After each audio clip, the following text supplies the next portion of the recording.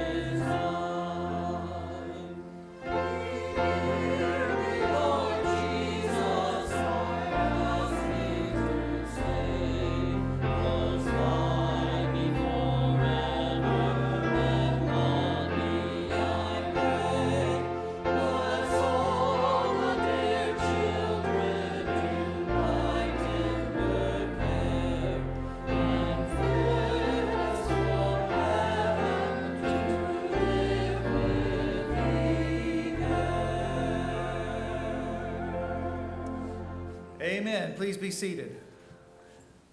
We are glad to see you this morning, and we welcome you to our service of worship here at Grace Methodist Church. We are glad that you have chosen to worship with us, and we want to know who you are. So we would ask that you would please complete the tear-off section of your bulletin and drop it in the offering plate in a few moments. You can leave us prayer requests, or you can ask us a question. We do read those, and so that's a great way to stay in contact with us. Meanwhile, if you're watching us online, we'd love for you to leave us a comment or maybe even share our worship service on your page so that others can worship with you.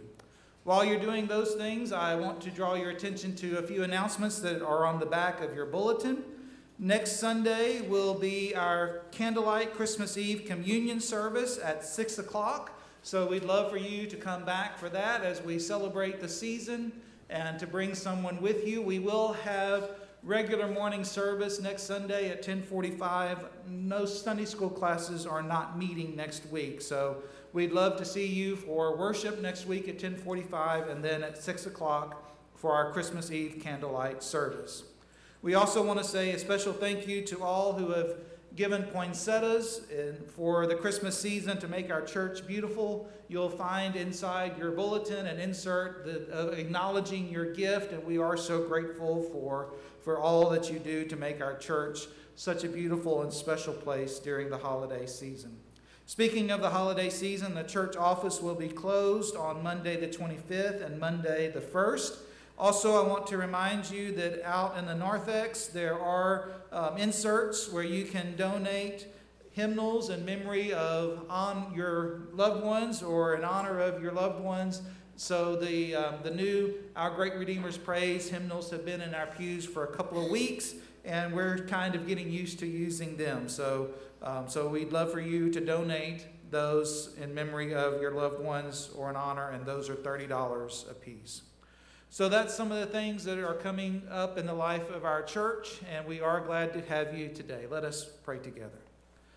Oh Lord, we are so grateful for this season when we remember the gift that you have given us in your Son, Jesus Christ. Lord, we are so grateful for the gift of music and the one who gives it to us. And in this season, as we think about all the special songs that remind us of you and the gift that you have given, we ask that you would place a song in our hearts, that we would truly know that Jesus is your Son, the greatest gift ever given. And as we give gifts in this season, that we would remember him. Lord, we ask your blessings on our choir and musicians today. We pray that you would fill them with your Spirit. We pray that you would give us the ears to hear you speak through them, the eyes to see you, and Lord, the hearts to respond. Lord, we are so grateful for the opportunity and the privilege of gathering in your house today as we gather to worship and praise you. And it's all these things we pray in the name of Christ, our Lord and Savior. Amen. And now Louisiana Tech student Adam Guillory is coming to lead us in the lighting of the Advent wreath, and you'll find it in your bulletin. He's going to read the light print, and then you'll respond with the bold. So Adam, if you'll come and lead us.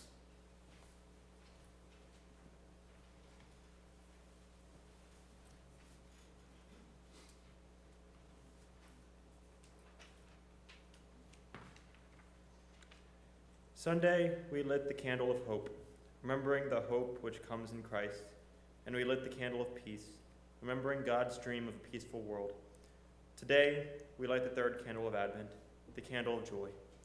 In Advent, we are in a time of waiting, like the Israelites who wandered through the wilderness, waiting to come into the promised land. We wait for the coming of the joy of ages. We wait for the day where we can join our voices with the angels to sing, "Joy to the world, the Lord has come."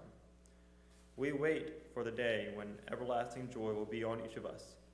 We light this candle in joy. On this day, we remember the Spirit who breathes joy into our lives.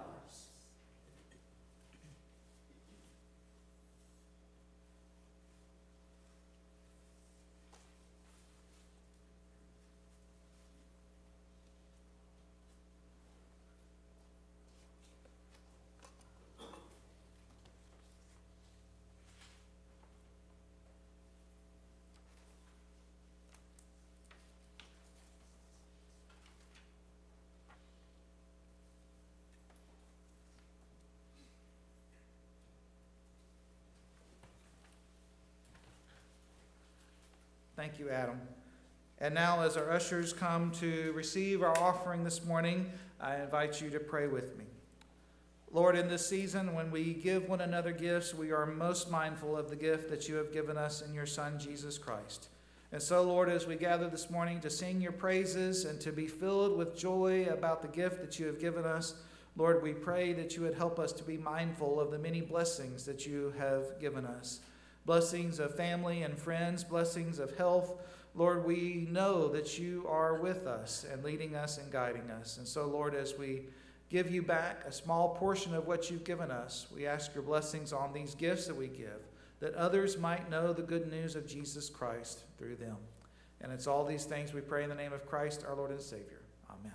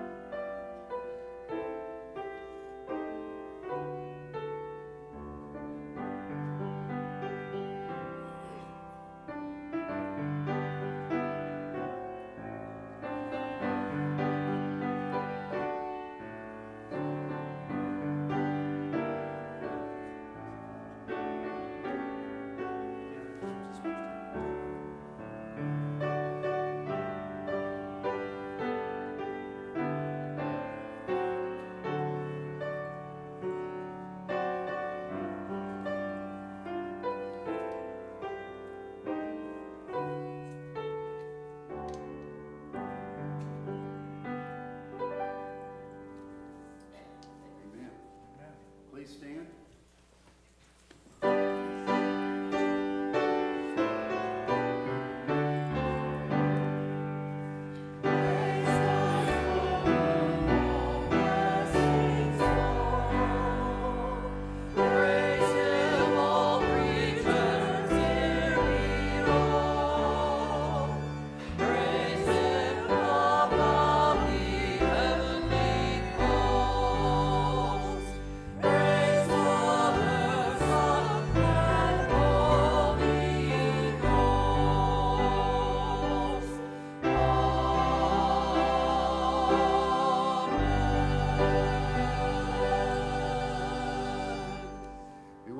Remain standing as we join together in singing "It Came Upon a Midnight Clear," 194.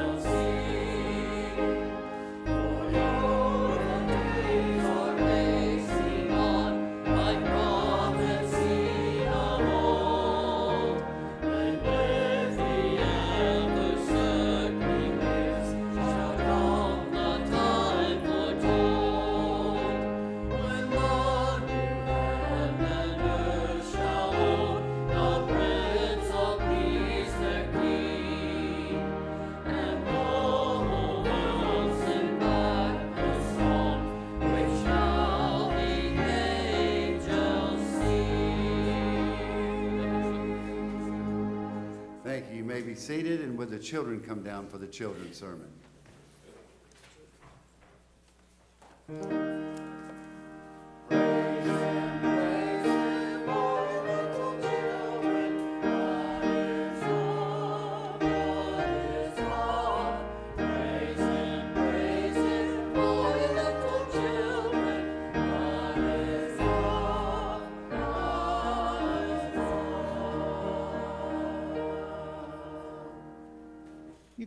Would you come sit with me? All right. I am glad to see so many boys and girls. I'll move this way. You can sit here. I won't bite, I promise. So I have a question for you. Do you like Christmas music? Yeah? Do you have a favorite Christmas song? One about baby Jesus? That's a good one. How about Rudolph the Red-Nosed Reindeer? Do you like that one? Well, or maybe Frosty the Snowman. You like that one too? What about Jingle Bells, Jingle All the Way? You like that one? All right. Well, you know, what would Christmas be without those special Christmas songs, right? But you're right. We have lots of songs about baby Jesus. Songs like Silent Night, song like Hark the Herald Angels Sings. And did you know that those songs about baby Jesus, they have a special name? You want to sing about baby Jesus? Well, we're going to sing about baby Jesus. And Jingle Bells. Well, we might sing that one too. But the choir is going to be leading us. And the thing about those songs about baby Jesus, we have a special word for them. We call them carols, because they tell us and remind us about the greatest gift of the season in Jesus Christ. And so today we are going to hear our choir, and they're going to sing to us, and we're going to rejoice because of the gift that God has given us in Jesus Christ. And so whenever we hear those special songs of the season, maybe they talk about Jesus, maybe they talk about some other things in the season, they remind us of what a wonderful time of the year it is and how much God loves us to send us his son, Jesus Christ. You want to do the Rudolph song? Well, I like that Rudolph song too. So I know that Rudolph character.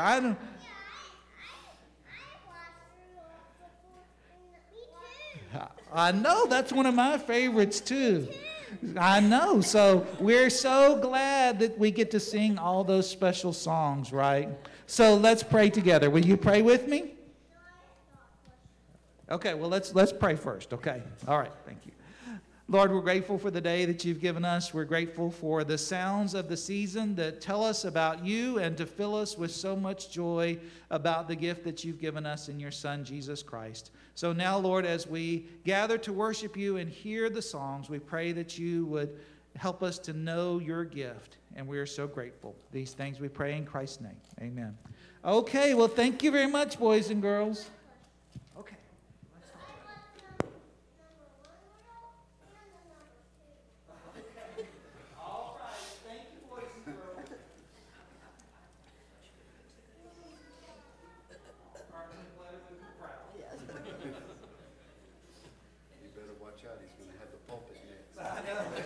I know.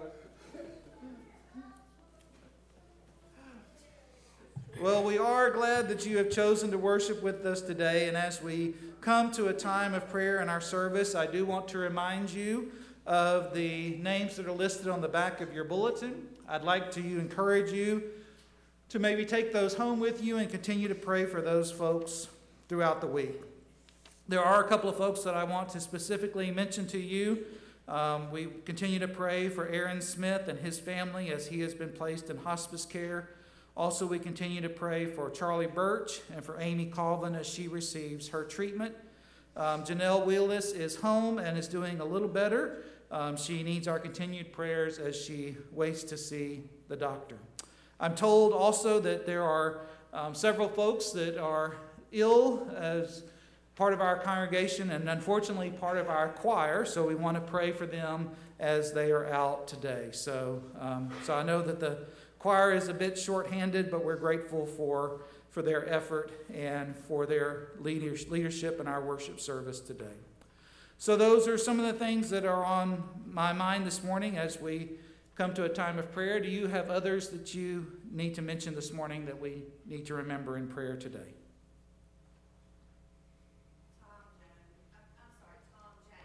For Tom James.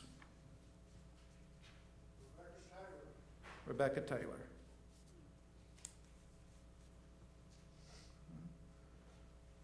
Others this morning? All right, then let us pray together. Oh Lord, we are so grateful for the sounds of the season, for the music that fills the air, that fills our vehicles, that fills the malls, wherever we are, Lord, for the sounds of the season that remind us of Christmas, that remind us of the gift that you have given us. We are so grateful. And so, Lord, as we hear those sounds today, Lord, we do pray that you would fill our hearts with joy and that you would help us to rejoice. Yes, Lord, our world is far from perfect. Our world is filled with conflict, is filled with trouble, is filled with illness. But Lord, we know that in you we have hope. In you we have reason to rejoice, not because of what we have done, but because of the gift that you have given us in your Son, Jesus Christ. And so, Lord, as we hear some of the favorite songs of the season this morning, Lord, we pray that you would help us to fill our hearts with joy and remember the gift that you have given us. Lord, as we gather, we know that there are many needs that are all around us. We do pray for peace in our world, in our own country and community, as well as around the world. And so, Lord, we in this season, we especially pray for peace. Lord, we also pray for so many that are under the weather or maybe facing surgery, recovering from surgery, facing health challenges. Lord, we ask that your healing touch would be made known to them and that they would know your presence with them even in those difficult times. Lord, we also remember so many who have an empty spot at their holiday table due to the loss of a loved one, and we pray that you would fill them with your comfort and your peace that passes understanding. Lord, whatever other worries and concerns we might have, maybe it's something at work or at school or with friends or family, Lord, we lift those up to you today, and we pray that you would act into each life, that they would know your presence and your hope. Lord, most of all, we are so grateful for the gift that you have given us in your Son, Jesus Christ. And it's all these things we pray in his name, praying those same words that he taught his disciples to pray so many years ago. Our Father, who art in heaven, hallowed be thy name. Thy kingdom come, thy will be done, on earth as it is in heaven. Give us this day our daily bread, and forgive us our trespasses, as we forgive those who trespass against us. And lead us not into temptation, but deliver us from evil. For thine is the kingdom, and the power, and the glory forever. Amen.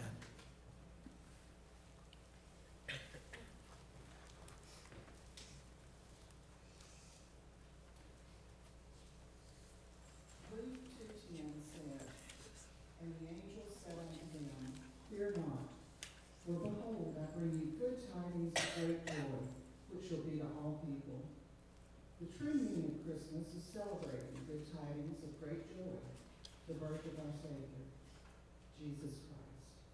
Christians throughout the world say this phrase because it echoes the words the angel spoke to the shepherds on the night Jesus was born. Good tidings of great joy is actually speaking about the good news of Jesus being born in the world. No longer do we stand as passers-by in Bethlehem. Our understanding calls us to a responsibility that far outweighs the presents we buy and get-togethers we plan.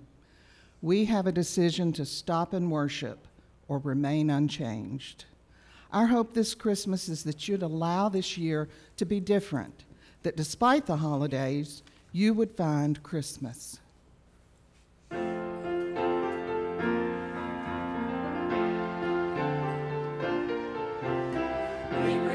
Tidings of joy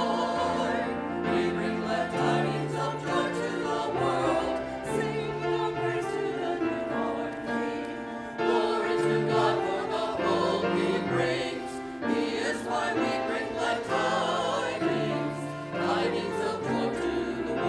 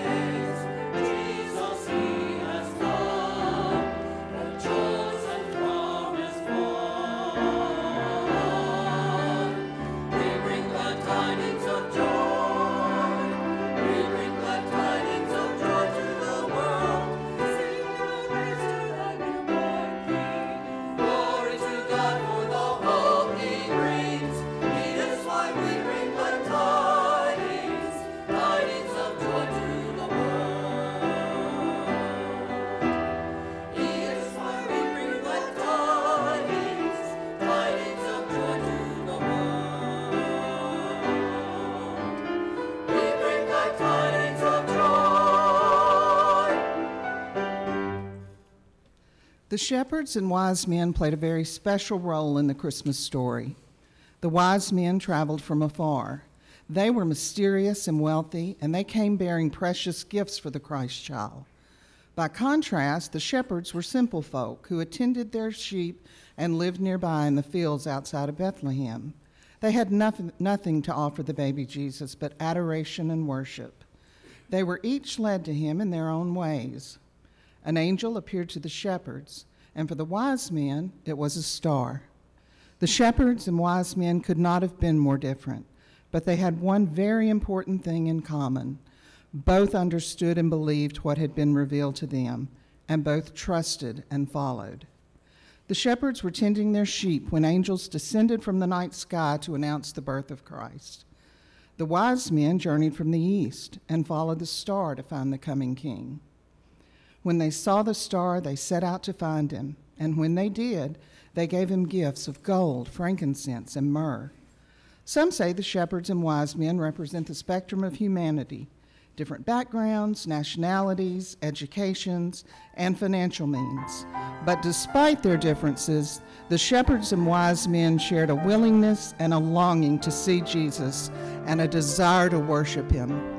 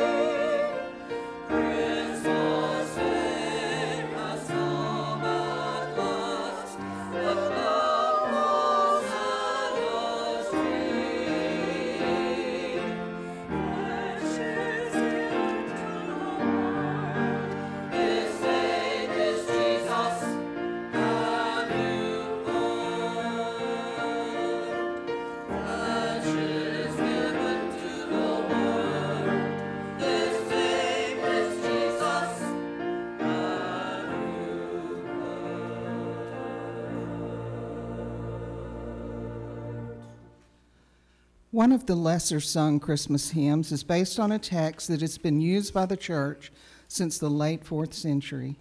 the Liturgy of St. James. Moultrie's words come from a part of that liturgy known as the cherubic hymn. This old text evokes a sense of majesty at the incarnation of Christ, and the slow, almost chant-like melody in a minor tone wonderfully expresses that awe and mystery. We come before Christ in silence and in awe to reflect upon the mystery of the incarnation, joined even by the hosts of heaven to witness the miracle. As you listen to the instrumentalist play, imagine yourself standing in the stable, angels above, in reverent silence to worship the King, born a child to banish the darkness away.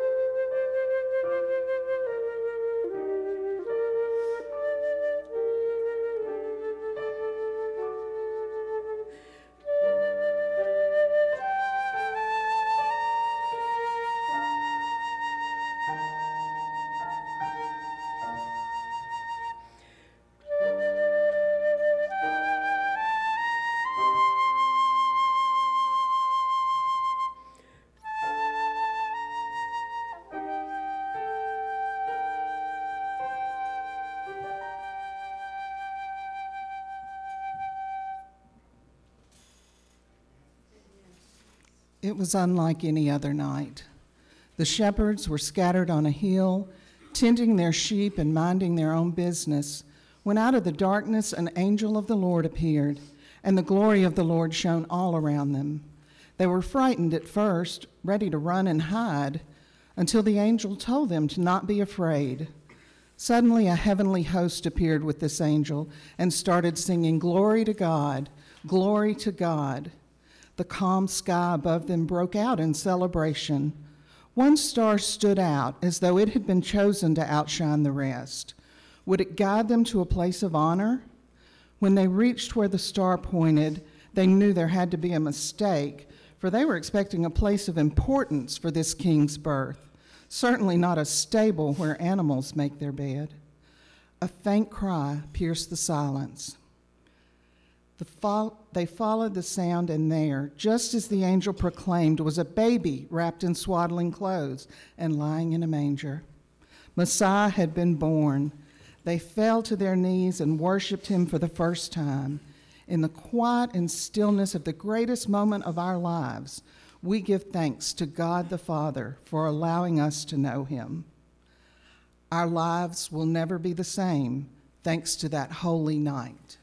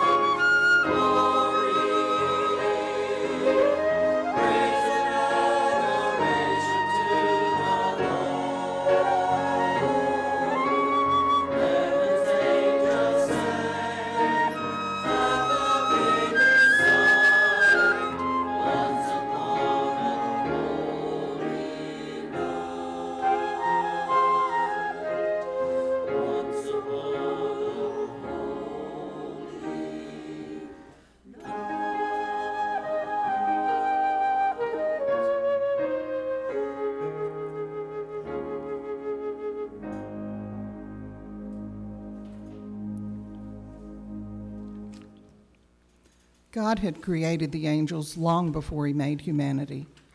God's faithful angels had seen Adam and Eve fall. They had witnessed the heartbreaking destruction of the flood. They saw God make covenants with Abraham and Moses, only to have Israel and her leaders forsake their vows time and again. But through it all, the angels witnessed God's unwavering pledge to send a Messiah, not only to deliver humanity from the penalty of its sins, but to give men and women new faithful hearts. In this place, on this night, The voices of an army of angels, a multitude of the heavenly host, will thunder across that quiet Judean hillside. The angels just can't help themselves. Because tonight, they are witnessing God's glorious promise prevailing over darkness and despair. No wonder the angels sing.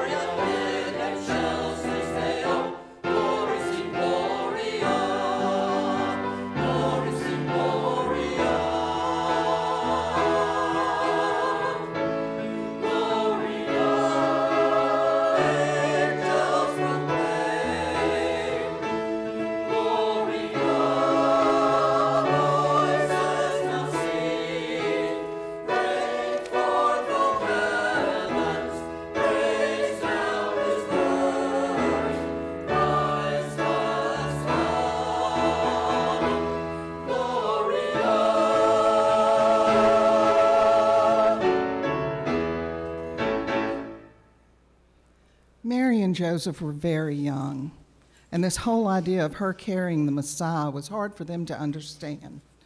But when Caesar Augustus issued a decree to register for a census, they had to return to their hometown. Mary was close to giving birth, which made the journey slow and difficult. By the time evening fell, she was exhausted. Joseph wanted to keep looking for a more suitable place to rest, but Mary was more than agreeable when the innkeeper offered his stable. When Joseph knew the time had come, he simply prayed to God for strength to get them through the night. He didn't know what else to do. He wrapped her in a warm blanket and held her close. When their son was born, all they could do was stare at his sweet little face. He was the promised one, and they held him in their own arms. All their questions and fears faded away at the sound of his innocent cry.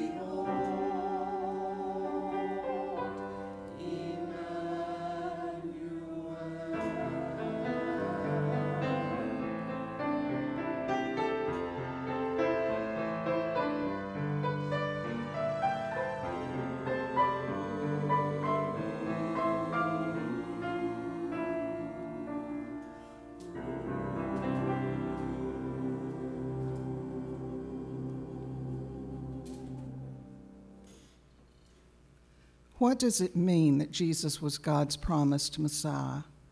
For starters, God's promises to redeem his people are prophesied throughout Scripture in amazing frequency and detail. Bible scholars have identified more than 300 fulfilled prophecies that foretold that Jesus was and is God's Messiah. Prophecy can be found from the beginning of the Bible through the end. In Genesis 3:15, God himself tells Satan that he will ultimately be defeated by a Messiah. God repeatedly affirms that his Messiah will come through Abraham's descendants, Isaac and Jacob, and ultimately through the line of King David. The prophet Jeremiah claims in chapter 23, verses 5 through 6, "The days are coming, declares the Lord, when I will raise up for David a righteous branch, a king who will reign wisely and do what is just and right in the land. In his days, Judah will be saved, and Israel will live in safety." Throughout the pages of Scripture, God promised that he would send a Savior, a Messiah, to deliver humanity from the pain and penalty of sin.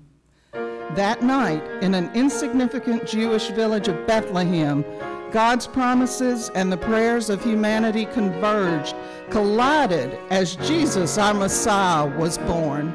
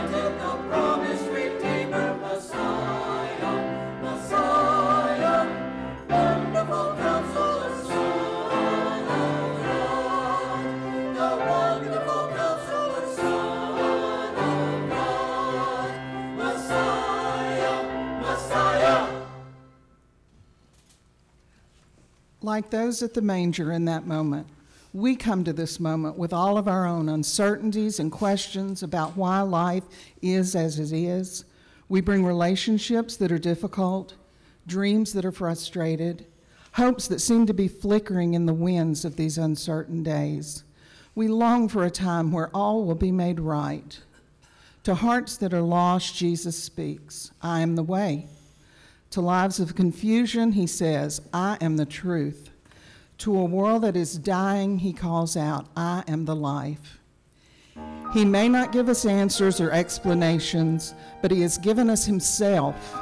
And we respond, "Lord, I have you, that is enough. I will trust you, I will worship you, all praise to you."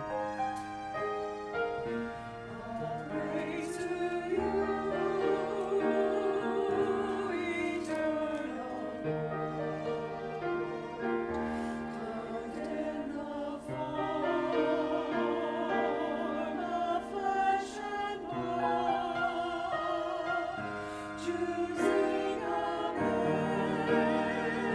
angel for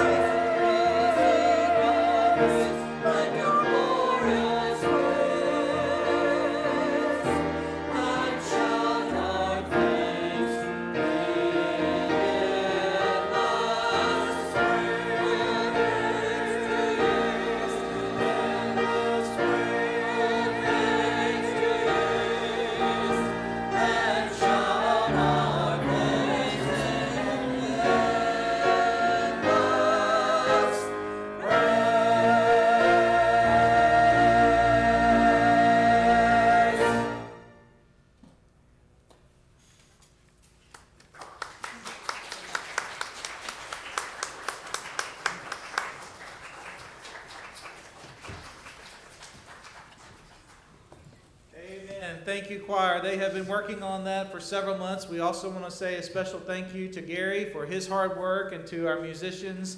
So we are so grateful for them leading us today. And now it is our turn to sing. So we invite you to stand and to turn in your hymnal to number 201 or turn your attention to the screen, and we'll join in singing, "Joy to the World, the Lord is Come." Would you stand and sing?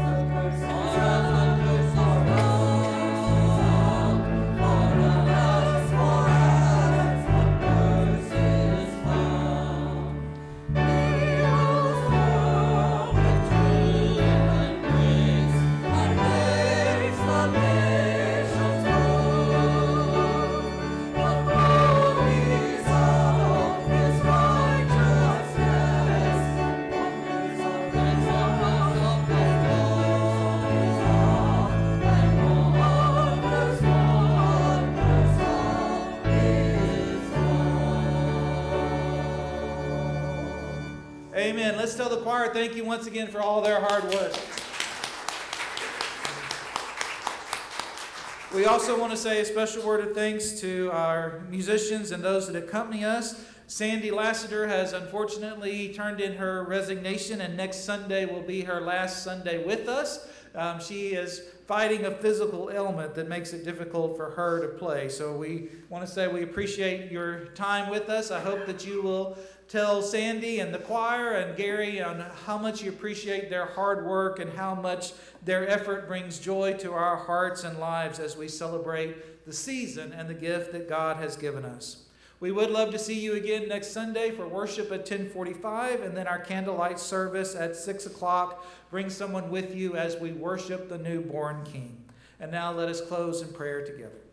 Oh Lord, we are so grateful for the songs of the season and the sounds of the season and for the gift that you have given us in your Son, Jesus Christ. We are grateful that you sent him to us in the form of a normal baby, Lord, so that we might know him. But Lord, that he did not stay as a baby, but he grew up, died on a cross for us, and was resurrected so that we might know you. And so, Lord, in this season, we do pray that you would fill us with the joy of the gift that you have given us. And Lord, we pray that as we go from this place, that you would place a song on our hearts and on our lips as we remember with gratitude the gift that you have given us in your Son, Jesus Christ. And now, Lord, as we go into our week, we pray that you would go with us and that all would see Jesus in us through the things that we do and say. And it's these things we pray in the name of Christ, our Lord and Savior.